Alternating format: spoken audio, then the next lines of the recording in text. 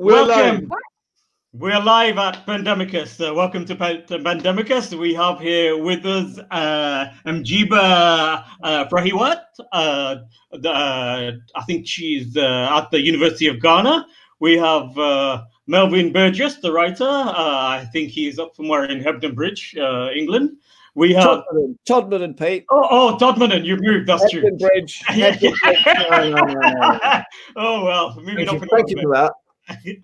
We have Tariq Mahmood of the University of Beirut, American University of Beirut, but also residing in England at the moment. And I'm Pete Kalu, the writer. The subject for today is Black Lives Matter, Writing the Struggle. We've got also with us, she will be joining us, Colette Williams, a writer and activist. So we're going to move very quickly to our very first question. Welcome, Colette. And we're moving to our very first question of Mjiba. What are your thoughts on the most recent protests around Black Lives Matter? Well, thank you so much for having me on the show. I'm very excited to share my thoughts and greetings from Ghana.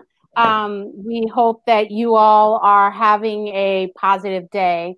So I think this is a very interesting question. How do we contextualize the current uprisings and rebellions that started in the United States, but really spread throughout the world? And I think we have to look at it historically, right? And I'll just be very brief with this. This, iteration of Black Lives Matter certainly takes us back to 2014 and 2016, but it takes us much farther beyond that. This is really just a continuation of struggle of African and Black and brown and African people and all oppressed people against capitalism, against imperialism, and ultimately against the militarization of police and police violence. And if you look at, for example, the trajectory of the anti-imperialist, anti-colonial movements in the continent, we see very similar conditions that we're seeing now in the United States. If you look at the Palestinian issue currently, we see very similar conditions in regards to police repression and the militarization of police. And so I would suggest, and I'll end after this, I would suggest that this sort of new reiteration of Black Lives Matter is not just because George Floyd was killed and he was, suffocated under 9 minutes. That's not it. It's not just because Breonna Taylor was killed in her bed or Ahmaud was shot on the streets of Georgia, but it's more so a continuation of the repression and oppression of African people at the hands of U.S. imperialism, both in the U.S. as well as neocolonialism outside of the U.S. And so those are my initial thoughts about this current phase of the movement.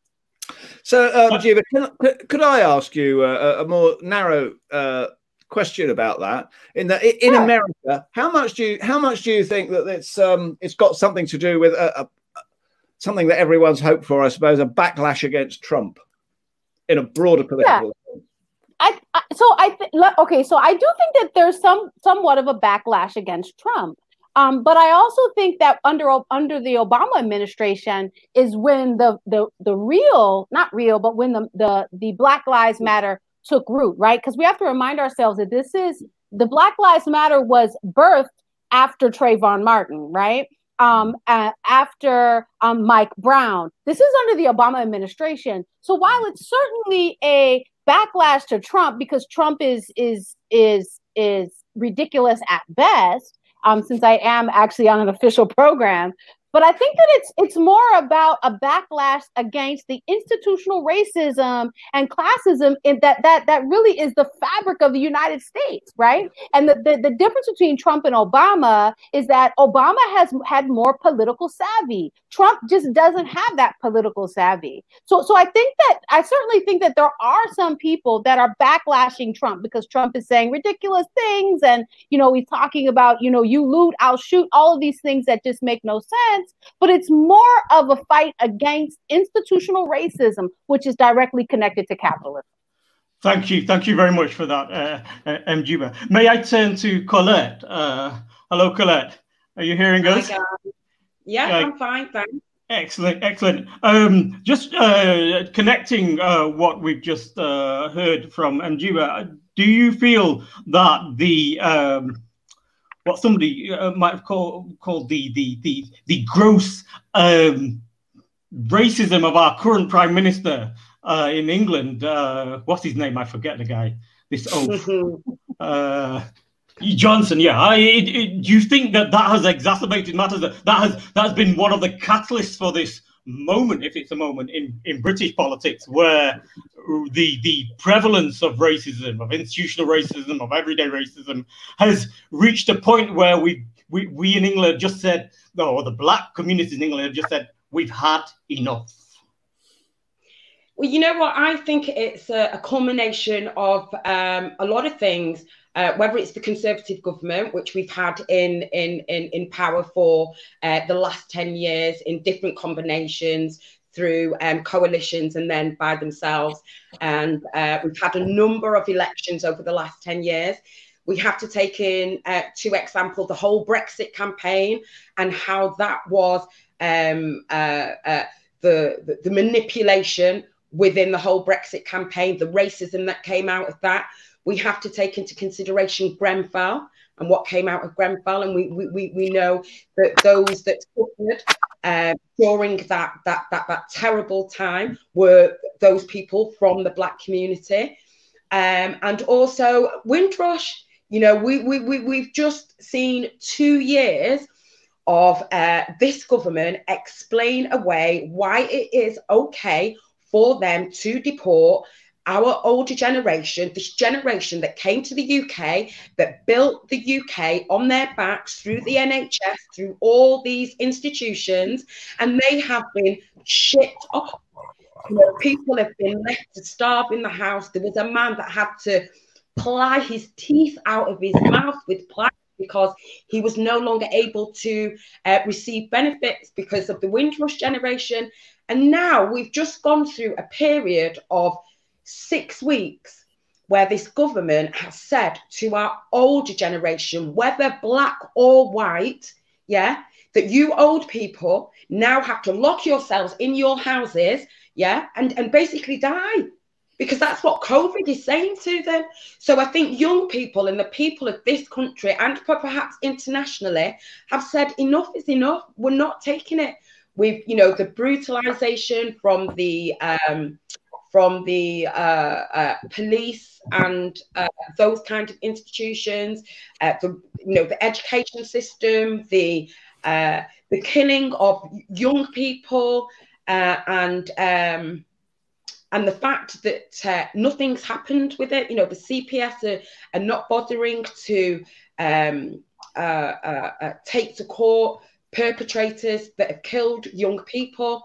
And so I think we've just said enough is enough, and we've just seen this great emergence and uprising from young people coming out and saying, in the tens of thousands, and saying, you know, enough is enough. That was a phenomenon that I saw in the last 2 or 3 weeks, and I must say that my daughter made this sign here, the Black Lives Matter sign that I have here, and if I duck down, I tried to keep up with her, but my own efforts lacked artistic ability, but the sentiment was there and the commitment was there. But Tariq, may I ask you, Tariq, this militancy that I hear among the young, certainly in England on the marches, certain risks to themselves given the COVID, is that a new thing, or do you have any knowledge of the history of black militancy in Britain? Well, as you know, Pete, and perhaps those people who don't know, in 1981, we had a sort of a youth rebellion in this country.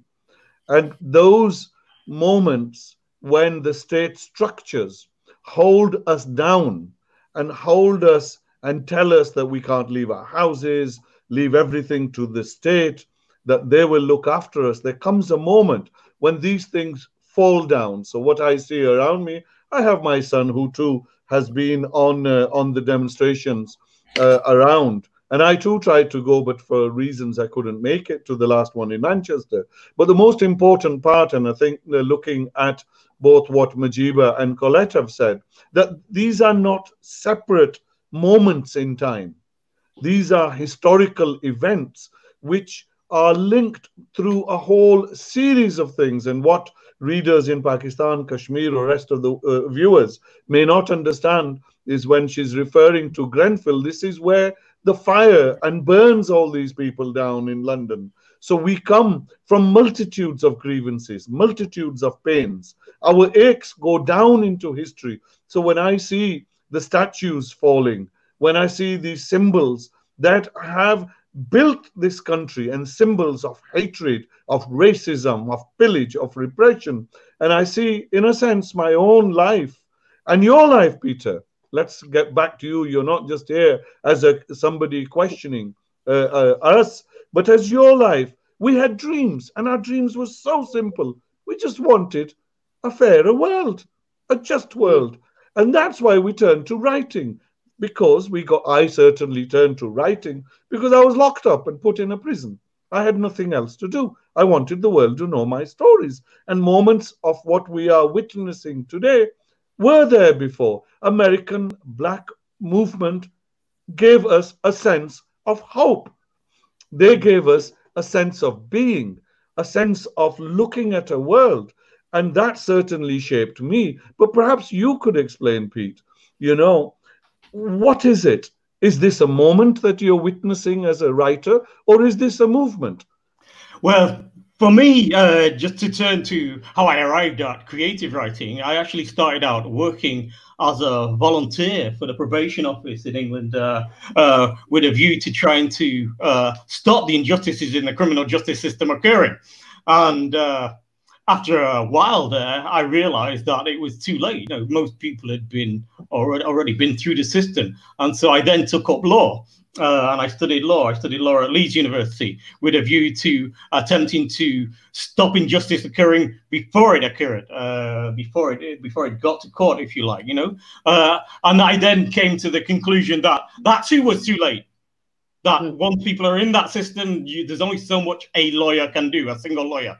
And at that point, I then turned to writing, to art, bizarre as it might seem, in that I thought maybe if we can change the world through our art, the injustices would not occur. We would be able to stem them and overthrow these injustices and build a new world in my youthful dream. And I've remained with the dream, and I've remained a writer, and I'm remained committed to a movement, not to a moment. This is a moment. But from the energy that I saw with the young people out there, they're saying, we've seen our parents suffer. As Colette said, many of them work for the National Health Service. Many of them actually believed that the mother country was going to look after them. And then there was another generation that just the between generation, they saw this happen to their parents, and they thought, well, we can amend the system by small increments. And they accepted their OBEs and their MBEs, and which are medals, the Order of the British Empire, member of the British Empire, medals given out to those who contributed positively, but it's almost in the way that they gave these medals or whatever gongs out, that they were saying, don't rock the boat too much. Here you go. Here's your reward. You can now stand with Colston next to the Colston statue with your medal or whatever. These kind of compromise solutions, if you like, never affected change in a sort of root and branch way. And I think that we've arrived now at this moment as part of the movement to overthrow all these minor incremental cosmetic changes and to say, we need deep change. We can't carry on simply talking about it. Let's act. And I think that's where we're at now. But sorry, go on. No, sorry, Colette. The floor is yours. Okay, yeah. So I just wanted to pick up on something that you said about the changes that have happened over the last couple of years. And you mentioned the fact that they were cosmetic changes. But I think that the changes that we have brought in, when I say we, I'm talking about the Black community. and Asian community, the political community, have brought in changes that have changed the landscape of the UK. Tariq talked about the troubles in the 80s, and from that we had, was it the Scarman report that talked about the racism, the racism within the police? We had the McPherson report that came out talking about institutional racism. So people like Tariq, who have been doing that work for 20, 30 years, have been doing a fantastic job and have been bringing in changes. And I think that's one of the criticisms that I have about this movement today, is that young people, yes, it is your movement, it is your time, you have the capacity, you have the drive, you have the passion, you have even the naivety, to take this forward. But don't throw what we have done, and people like Tariq and yourself and all those, and Maviva and everybody else, don't throw that away. Don't discount it. Don't at all. Honor it. Honor it. That's all I'm saying. Sorry. Getting a bit can I jump in on that point? Yes, sure. Yeah, go ahead. Thank you. So I wanted to make a couple of critical points. There's this meme or picture going around social media that says, and it's like a young woman holding up a placard, and it says, we are not our ancestors, we won't stand for this, or something of that nature. And the contradiction that I have with that poster is, we're not our ancestors. We're not Malcolm. We're not Martin. We're not Kwame Ture. We're not Sekou Touré. We're not Marcus Garvey. We're not Nat Turner. Quite frankly, I mean, what we're doing compared to some of these, African and Latinos and Asians and people from the global South, what we're doing is minuscule, right? In comparison to the contributions that they made. But so with that being said, I think that it's important for us to bridge the gap between sort of the youth of today, or the movement of today. And it's also not just the youth, right? I think as people who just got into the movement, they just learned that that they had to get down because there was a problem. They could be 105 and still say, we're not going to take this and we're going to change the world. But I think the issue that I have is that this is a protracted struggle.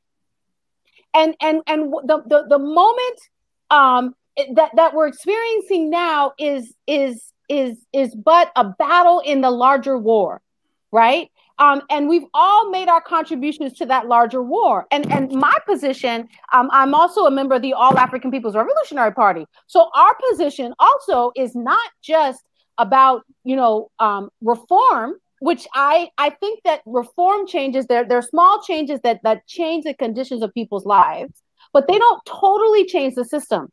So the problem that we have, if we're looking at police violence or extrajudicial killings in the US, for example, is that you can go from Emmett Till, right? They got straight up lynched in the South for allegedly whistling out a white woman by a mob of white people, and they never really got persecuted, right? Thrown in a river, and his mother had the bravery to have an open casket, right? You can go from Emmett Till to George Floyd. And along that trajectory, there have been protests, there have been fights, there have been organizations that have made changes, reforms, but because the system has not been completely torn down, we're gonna be here again. And let me just say that when I say the system being torn down, I'm not saying like one day capitalism is down, the next day socialism is up. I understand that economic systems, they transition, and there's elements of each in both sides. But we have to also look at this from a long-term perspective, and not also look at it from the immediate, how can we defund the police? Or I'm down with defunding the police. Or how can we have body cams on the police? I'm down with having body cams, but that's not going to stop an African from getting killed in the street. Yeah, very true, very true. Derek. I was going to say that, both you, Majiba, and Colette, you are looking at the historical process. And when you raised the image of the young person holding a thing, we're not like our ancestors. Well, what that young person doesn't realize, but even by holding the placard in her hand, she is the ancestor in time to come. So we are, in one sense, the ancestors of yet to come. And we were also connected with those who've gone before us. And in a way, Colette, we had already laid some of the examples. We talk about America, and that's important. But let's not forget where we are here as well in Britain, Majiba. In this country, in this country, myself and my co-filmmaker friend called Ken Farrow, we made a film called Injustice about deaths in British police custodies. 20 years ago, to this date, we were able to show how the British police get away with murder, whilst the film is all killings, not always murder. How they get away with custodial killings. And we made a film about resistance. Most of the people who resisted, we did not set out to make a film about black people. We may set out to make a film about deaths in custody. But the ones who resisted were black. And it apparent, you know, if you look at the film, to this date, the police in this country have succeeded in suppressing that film from terrestrial broadcast in Britain, though it's been shown at 70 film festivals across the world. To those of your viewers, a petition is now going round, actually demanding, I think in one day it got 1,500 signatures so far, demanding that they show these things. So firstly, there is an unbroken history of brutality. And let's never forget that the American monster is born out as the illegitimate child of this country. How can we separate that? Now, as writers, would I have understood the world in which I live without Malcolm X, without Richard Wright? Because my experiences were the experiences of suddenly discovering that I was a person of color. Before coming to the white world, I didn't know. And a friend of mine, when I was very young, an African friend, he didn't know he was black. Actually, he didn't even know he was African. We were very young. And we had no idea. I didn't know I was from this place or that place. I was 7 years old. All I knew was my village, my family, and stuff like that. So in that process, trying to understand in the world of fiction, certainly, Majiba, what me and Peter and Melvin, and to those viewers who are shocked that we've lost Melvin, his internet is down, so we've let him escape. We haven't edited him out. we haven't edited the only white man we had with us. It just and neither has he run away. Poor man. Yeah, let me just come back to one of your things, the general topic of where are we going with this and what are the strategies that we need to employ both as people and as writers. My large starting point really is that racism now and then was always its purpose was as an explanation for exploitation. Absolutely. You know, and that's where it's come from. Yeah. And its ramifications were huge. It went into all kinds of areas: biological, healthcare, education, geography. There are so many implications after 400 or 500 years of this ideology permeating society, permeating language. The writer's task to overthrow that, to invent new worlds which are not hinged on that understanding of the world is huge. Just one example, which is the map. I think everyone knows the Mercator map. It's the standard map that people use to explain the world. In fact, let me just lean one across a little bit. Oh, there you go. That's the Mercator map. And the Mercator map are used throughout the world to explain this is how the world is. Actually, it's fully distorted, isn't it? And it is actually centered everywhere where white people live or went, is enlarged, inflated in its size. And that psychologically is saying to people that the white people are more important than anybody else. And well, in their feelings, you know? So their life is worth more than ours. Their life is worth more than ours. There's no question of it, you know?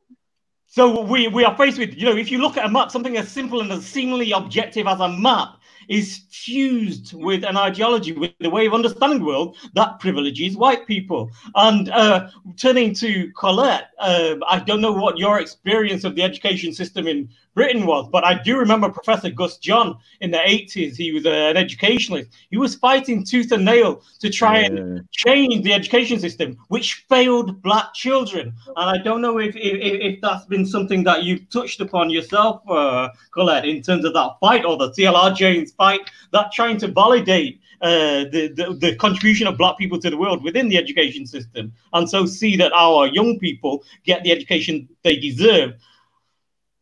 Yeah, well, you know, as a child in my, you know, when I was about 10, 11, 12, that kind of thing, we were always encouraged to go to Saturday school, which, you know, is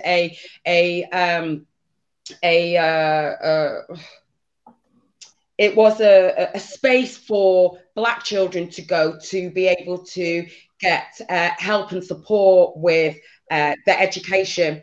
And that's because at that time, and well before that time, people had realized that black children and the way that we were treated in school was totally different. And in terms of the racism within the education itself. But there was also that book that, is it Bernard Cord wrote about the education, how to make a black child. And I forget the title of it. But he wrote that book 50 years ago, and then it was reprinted 10 years ago. And the people that made contributions to that were people like Diane Abbott, Benjamin Zephaniah. But the mainstay of the book, the content of the book, the talks about the racism and the racism within the structure, the fact that they are, you know, that they're not teaching or upskilling teachers that are coming into inner city schools where majority of young black boys are, you know, white middle class women, about black culture, you know, because we know when black boys are small, they're cute, but when they get bigger, they're what? They're sexual predators, you know, and this is the kind of mindset. So it is about challenging, not just challenging what's taught in school, but how teachers are trained. And I suppose it's about, really, let's take it back to school so we educate everybody, regardless of your skin color, regardless of your sexual orientation, regardless of your disability or anything, about world history and African history, black history, Asian history, Indian history, every single Australian history, Aboriginal history should be included in that world history. And the part that Britain has played in slavery, colonization, imperialism should be told, and told truthfully. You know, if we're going to set the record straight, let's set it straight. I remember, I think it was, what's his name now? Salman Rushdie, who said the problem for the English is that all their history happened elsewhere. In other words, unlike for the United States, the colonialism for England meant that the exploitation, the subjugation, the barbarity, which was all theirs, occurred over in the Caribbean, Before Majiba, you come in, I'd like to counteract what Pete has just said. Yes, we were subjected to untold barbarism and brutality across Africa, Asia, and everywhere that Britain went. However, never forget that young children died in the coal mines of Wales, that they had them pulling that they were brutal to themselves. There wasn't an accident of history. I agree. Irish staff when they died in Wales, that was Lord Penrhyn of Penrhyn Castle, who also owned the estates in Jamaica, and he was, the exploitation there, was of a degree more severe than the coal mine exploitation. But nevertheless, I agree with the idea that there are alliances to be made. But my point really that I wanted to make was that the education we're given is one of omission. And then of vaunting the wrong things. And that's why the Edward Colston statue is up there. It's telling a story to the people. It's in a kind of soft education of the people, saying, these are the people you should revere. And the beautiful thing that the young people did was to tear it down and say, sorry, wrong story. Mujiba, right. Yeah, Mujiba, yeah. Go ahead. You're an educationalist, and this is very much part and parcel of your existence and being, how to move forward, move forward on this situation. There's two questions. Should we bother educating white people? Should we let them deal with the problems that they are a product of? We've had no choice but to learn about this. What do you think? Yeah, well, and before I answer that question, I just want to also throw something in because I think it's important. You raised a very interesting point, Tariq, about what's happening in the UK, and I think that we have to be clear that like police terrorism, extrajudicial killings are happening all over the world. I mean, Afro-Brazilians are being killed at ridiculous numbers, throughout sort of Latin America and other spaces. And even throughout the continent, for example, the militarization, the police and military are being trained by AFRICOM, right? And so I just want us to remind ourselves that this is not just about one or two bad police or a couple of people that happen to be racist. This is about an ideology which reinforces this capitalist system, right? Yeah. So I think that that's something that I just want to make sure that I clearly get through. And I think in regards to educating, who do we educate? So here's my position. I think there's white people and then there's white supremacy, right?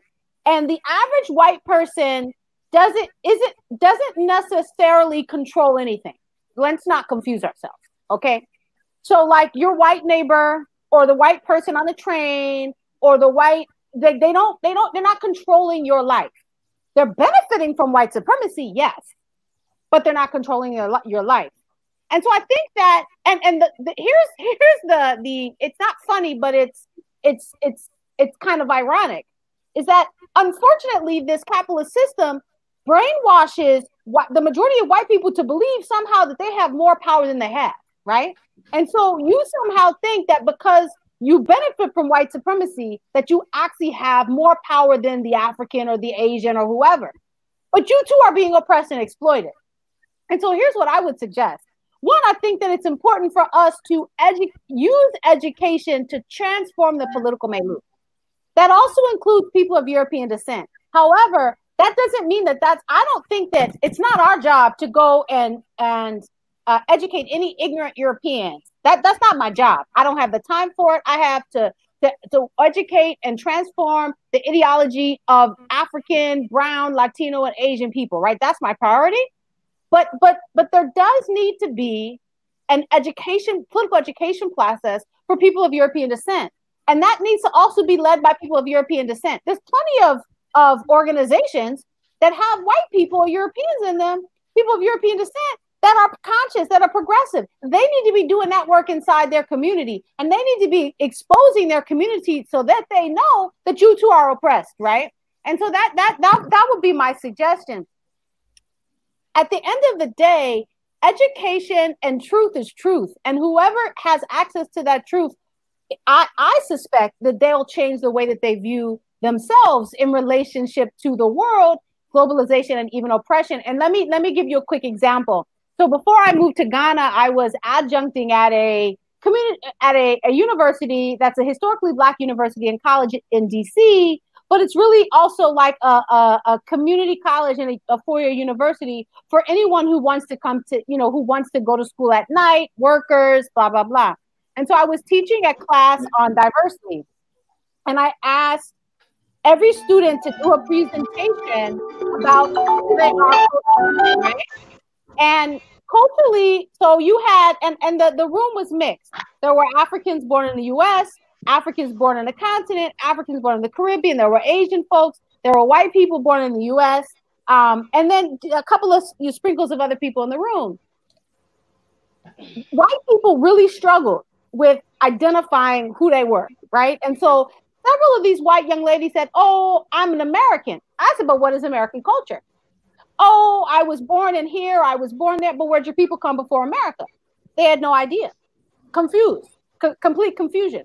So even in that moment, I was challenging these people, these young students of European descent, to realize that you're not an American unless you're indigenous, unless you're Native American, unless you're native to the land, you're not. And even if you've been in this camp for 1,000 years or 500 years, your people came from somewhere else. And so one young lady was like, oh, I'm Irish and I'm Scottish and I'm this and I'm that. And I'm like, well, you know, quite frankly, it's a shame that you can't speak any of the languages from where your people come from. That's and that means what cultural nuances are you missing, right? Well, for not being able to speak the languages. She was dumbfounded. She couldn't speak. My gut feeling is that there is a subliminal sense that many white people carry with them that they're actually supermen, superwomen. They are a race apart, and that black folk getting anywhere near the power that they hold is rather like the kryptonite coming near Superman. They feel that their power is weakening the closer we get to the center's power. Because why else would in the publishing industry, there be so few black editors in the publishing industry? There'd be so few directors, chief executives in the publishing industry. Why else in the theaters? And I can mention Manchester, but I presume it's the same all over. You know, there are very, very few artistic directors of theaters in Manchester. And I think I've been in that world for 30, 40 years. I don't think I've seen more than one. Yeah, there you go. Thank you. So, you know, there is a willful ignorance. I think somewhere in the background of their minds, they're thinking, you know, I'm just so good at my job, no black person could get near the level of brilliance that I hold. And so then comes the training programs, editing programs, mentoring programs, will help you with your grammar and your spelling, and will help you with your world building program. Anything but relinquishing power. Because that is the sense they have, that, you know, we are the ones with this brilliance. And that, in terms of educating them that they are not actually exceptional, educating out of their exceptionalism is a hard work. But Tariq, I think Colette and me, you know, we share a lot of these stories, Colette, of how, you know, there is an underlying thing, which hopefully we'll be doing a discussion on Pandemicus in the coming time, on white privilege, and how actually it's our intellectual, our cultural, our artistic labor is, you know, who are the music promoters, who are the publishers, who are the boxing promoters, where does the money get made? All these sports and things, there is a culture of exploitation, and it hasn't stopped. All that has done, it has just metamorphosed, it's changed a little bit. And perhaps, Colette, you know, our common experiences are quite similar in that. And, you know, we've taken a lot of time and kept you a little bit out of this for a bit now, Colette. Well, I was hoping, Colette, you would come to CLR James and the work you've done trying to get that centre reinvigorated. The neglect of CLR James is an appalling indictment of the ignorance of the world community for his contribution to knowledge. But tell us about that if you can, Colette.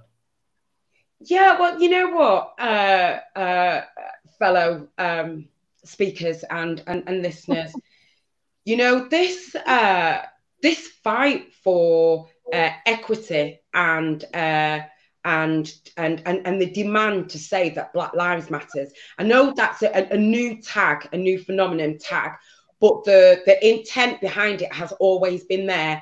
Is great, and it's a hard battle, and people within that fight face trauma all the time. And we have a building here in Manchester called the Nella James Centre, which is dedicated to CLR James, who was a Pan-Africanist and a fighter and challenging the racism and injustice in the world for many, you know, for over 60, 70 years of his life. And the building called Nella James Centre has served the Black community of Manchester for the last, it has been in the community for 40 years, but over the last 10 years or so, it has fallen into disrepair. Now, there's there's a long story and a long history behind the whole thing about CLR James, which, you know, I don't think, I think that in itself deserves a whole conversation in itself. But what we're finding is that our demand that this building, this institution, this space, this place is allowed to be kept within the Black community, led by the Black community, for the Black community. And we're finding it extremely hard to get any help or support from the local council and the local government.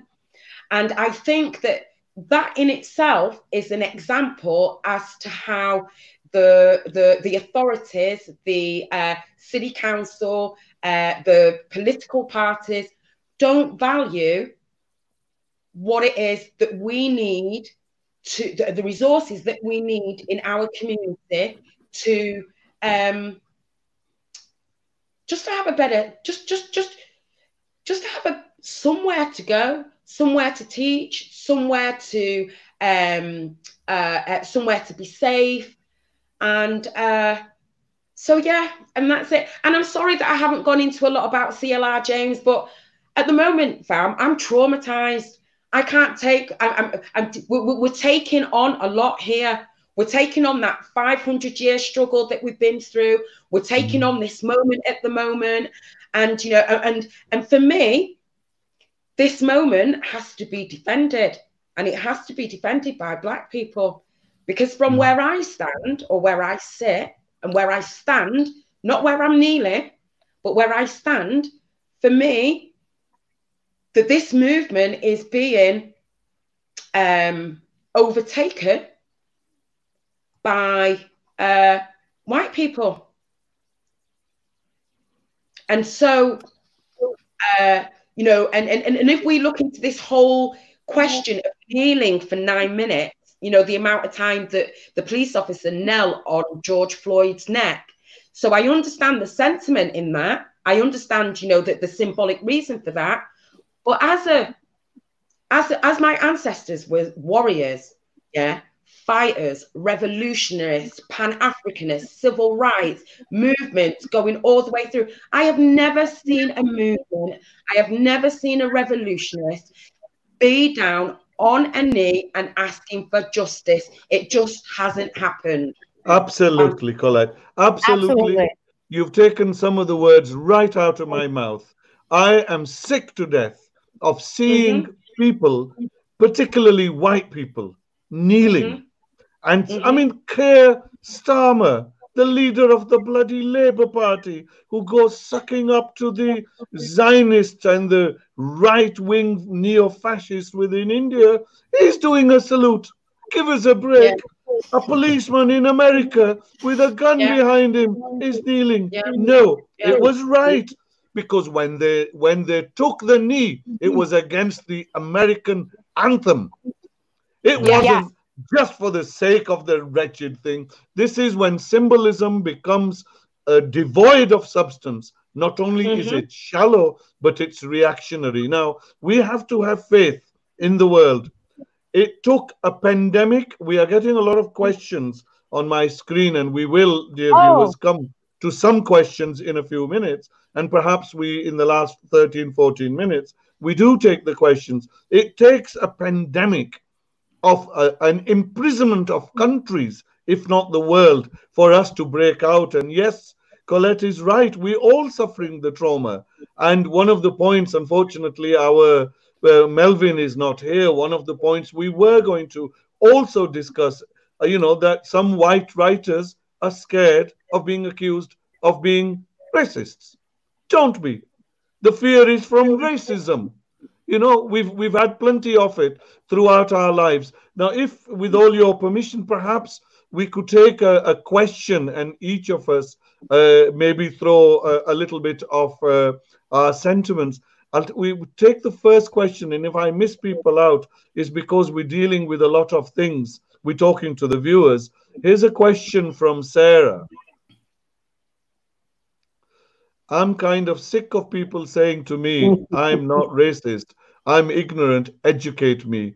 I think we've been touching upon that, but perhaps quick views on that, and we'll see if we can take one or two more questions on that. My very quick answer is for anybody who wants to learn about racism. Great experiment conducted, the brown eye, blue eye experiment. If you just Google that, find that, have a look at it. That will reveal in a very sharp way how racism operates. Yeah, honestly, I don't waste my time on people and trying to explain racism to people saying I'm not racist, I'm ignorant, explaining. I don't have time for that. I'm trying to organize my people. Period. End of story. And if you're ignorant, that's not my problem. Listen, if I want to be a chemist, okay, am I going to come to somebody who's a chemist and say, I'm not a chemist, I'm ignorant, can you educate me? No, I'm going to go and get a degree in chemistry. So people who are ignorant of racism, they need to pick up a book. They need to look on the YouTube. They need to go to the Google, right, and do some research, because you can research everything else. I'm not your. I don't work for you. You know, I work for the masses of people. Colette? I'm with Majiba. Well, actually, what I would like to say to Sarah is that one of the things is that we always, and Majiba made a distinction between people with white power and white people. Absolutely. The one thing I would like our white friends to understand, that actually white is a political color and not a color of skin or pigmentation. And therefore, that is not an issue. And I want to take us back to a little bit of what Colette was saying in terms of, well, you know, CLR James and the disrepair of what little monuments there were. This is the time when the racist statues are falling down, or some of them are falling down. We've yet got to get to the Queen Victorias of this world and what was done in their name to it. Well, Winston Churchill and the barbarism that he did. But the point is, by resurrecting those people, not just Martin Luther King's dream, but Malcolm X's by any means necessary. That when these figures become normal, they were normal people. There was nothing wrong with them. All they said was, who taught you to hate yourself? There's nothing wrong with that. Yeah. These were not great, complex things. And hopefully by the acceptance of the figures of our resistance, can some aspects of the history be taken? It seems that if we go now to one more person. Sorry. Before we go to that person, in terms of educating white people about racism, I would like to say that what we need to be careful about is this next ebb of training and educating white people, especially within the workforce, because I can hear a lot of this unconscious bias kind of training coming through. You know, and a lot of statements coming out about that we're supporting Black people and stuff and that. But I had a conversation with a young boy, 22, who is already saying that, going back to his workplace, he's already asked, what are you as my workplace? What are you putting in place? Yeah. In regards to what is happening in terms of COVID, in terms of, the uprisings of Black Lives Matters. And the response to that was, we sent out an email like 3 weeks ago. So when this person's gone back to the email of 3 weeks ago, it's a long email. And right at the very bottom, it makes reference to what's happening in terms of George Floyd, but it doesn't talk about what specifics that company is going to be doing to support their Black members of staff. But if just a couple of things I'd like to add, if I can. This is not new. We've been in this so-called race awareness thing. It's an industry. It's a complete fraud. It's been here for a long time. Uprisings of 1981 led to all sorts of industries in Britain. Lots of people of African and Asian descent made great amounts of money out of it. They set up monitoring center here, monitoring center there, this thing here, that thing there, a whole new class was created that was co-opted. So we've been Yeah. here before. Yeah. If you want to learn about what's going out, get out on the street. Go find out. Go resist. Go fight your own demons. I've always fought your Absolutely. demons. So what I'd like to say really in this is perhaps take one or two more. I'm sorry, I'm sort of doing the technical side here. We have clearly the issue of taking the so-called knee. I think I've got the wrong person here. I think this is it. You know, is the taking the knee, take the knee. Well, I'd like to take it off, but you know, what's your opinions? A quick few things on that, and then we round up and say the important things we wish to say. My feeling is let me visit you in 2 or 3 years and then see what you've done. Never mind taking a knee in flat fields one day. That's a nice virtue signaling. It may be honest, it may be true, great, but I'll take a rain check and then we'll come back to it and see what you're actually done. I don't even know how to follow that response. Well, we don't have to. but I agree. But I also think that here's where rebellions and protests, and let's be clear that this is a rebellion. It's not looting. It's not rioting. It's really not even protesting. It's rebellion. This is where to get co-opted. Everyone and their mama taking a knee. These Democratic senators they're taking a knee. The Democratic Party taking a knee with kente cloth. Okay, Whoa. Are you sure? With kente cloth, are you sure? You see what I'm saying? So everyone is now taking a knee. So how can the very institution of the police that's ultimately here to protect private property, right, and the institution and the state now take a knee with somebody who's trying to fight against the oppression of this institution? So I think that there's this symbol is ultimately co-opting this struggle, right? And that co-option ultimately means that, as our colleague here said, not the correct people are going to be taking over these protests. Colette?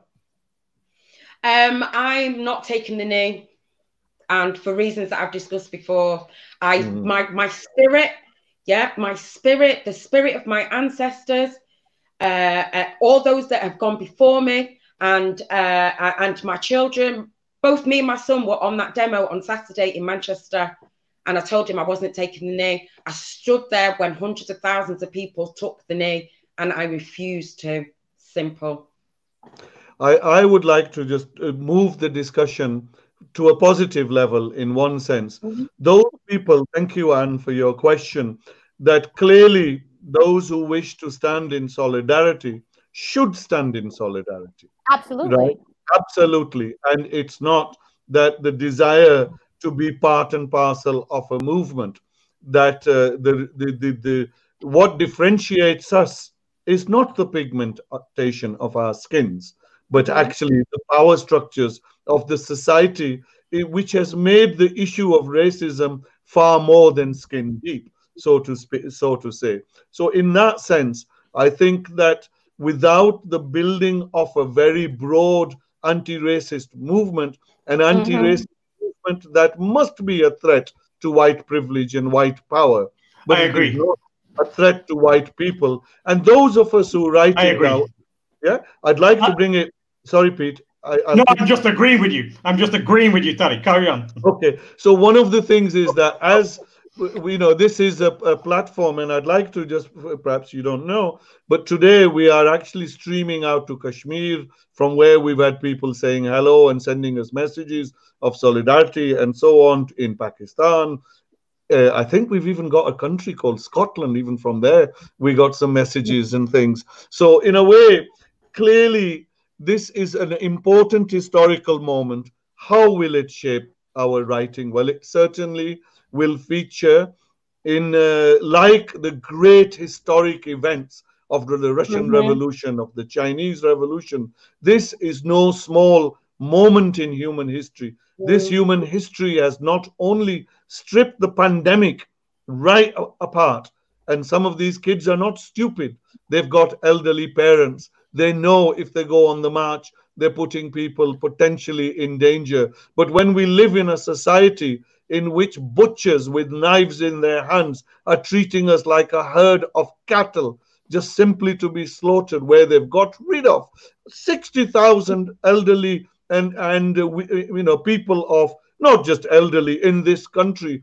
And how on earth is the people of this country sitting back and not infuriated, not only toppling the symbols of racism that have held them in bondage themselves, including us, but also rebelling? So in a way, what I'd like to say, Peter, and perhaps all of us, to our writer friends who are in the main, those watching us, and non-writers, that everything around us has given us so much material for thought, opened up so many, and racism, the struggle against racism is just a key that will unlock many other negative isms. Without trolling down in those directions, we can't be like white writers sitting in some palace writing about public schools or whatever else. And there I'll end my bit and give it to the three of you. We've gone silent. Well, you need to cue us in. Peter, your comments to those who are writing, our white writers, our friends. We have 5 more minutes, and then we need 2 minutes to round up on ourselves. Okay, with regard to the publishing industry, question of power. How much power are you prepared to give up? Tariq's very right. Colette's very right. We've had all these reports coming out of England about discrimination, how we're going to tackle it. In the publishing industry, we've had reports every 3-5 years. I think the last one was produced by, on young adult literature, was produced by Dr. Ramshadan Bold, I believe, The Publishing Deficit, I think it was called. And basically, short story, very few black writers, very few black characters, and very few black people in positions of power in the publishing industry. Let's go move the dialogue forward. In 3 years' time, will this be the same? It will be the same unless you, the white people, give something up. You know, that's not happening. Right. Well, in that case, that's why we get this movement. You know, resistance and power, as Malcolm X says, is never given, it's taken, and the demographics are changing. There's a bigger black community in Manchester. 60% of school-age children are non-white. You know, who are they continuing to read only white characters by white writers? I don't think so. So there's an economic imperative for the publishing industry to change. But nevertheless, think from the white writer's point of view, the right publishing industry people point of view, what are you prepared to give up? You know, are you going to prepared to give up nothing? In which case, everything will be lip service until we seize the power that we need to seize. Writers themselves, the white writers. Okay, I used to go to a workshop, I won't mention which one, and I think I went there for 10 years, and there was not one one black character produced by white writers in their fictional worlds. And after so many years, I said, yo, what happened to us? You know, you step out of the office and we're all over the place, but we never make it into your stories. What's that about? So as Tariq said, you need courage. Yeah, it can be daunting to write a black character if you don't know any black people, and if that in itself is selling. But do the work, do the research, get out, talk to black people, and try. You may get it wrong, but it's okay. We all get things wrong. Black writers, well, you know, the publishing industry as it stands now sometimes says, please sell your soul. You know, they want you to write a story that is convenient and easy for their readership, their imagined readership. Hold out, write the story you want to tell, and in time, it will be read. Absolutely. Colette? Well, I'm not a writer, and but I do take to Facebook every now and again, and you know, write down my thoughts and stuff. But I think that it's important that Black women's voices are heard through this struggle. You know, I'm just going at the moment through an incident that is trying to silence my voice. You know, a Black woman is an activist, and her voice is trying to be silenced, and that's by a white ally. And so to writers, I just think, you know, if there's a space and there's help and the support for those who are marginalized, well, you know, help break them out of that. Fantastic. And guys, listen, my admin is terrible today. I've got 30 seconds left on my battery, so I'm going to go back Right, bye, Colette. Thanks for coming. And I hope we can take this conversation up again. We Yes. can. Thank you so much for your time, Colette. Thank you. Thank you, Colette. I thank you very much for being invited. I'm absolutely honoured. Trust me. You're And welcome. Mujiba, it was nice meeting you. So nice to meet you. Your summary, Okay. Mujiba, please. Yes, so I think my summary is going to be really quick.